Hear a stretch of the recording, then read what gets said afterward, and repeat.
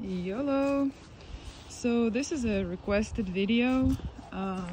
You guys asked for an update on how the strip caulk turned out, and I mean, so this is 2 years down the road since I did that fix, and I mean, obviously it's all back. This is not strip caulk, that's actually a little bit of silicone in there.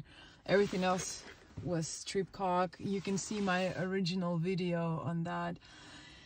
And I mean, this was not supposed to be considered a permanent fix,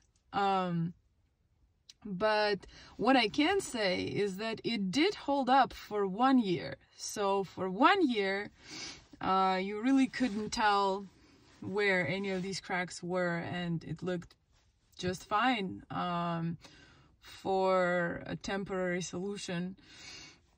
In different temperatures also, so it worked in, you know, in winter and in summer, and it looks fine for what it is.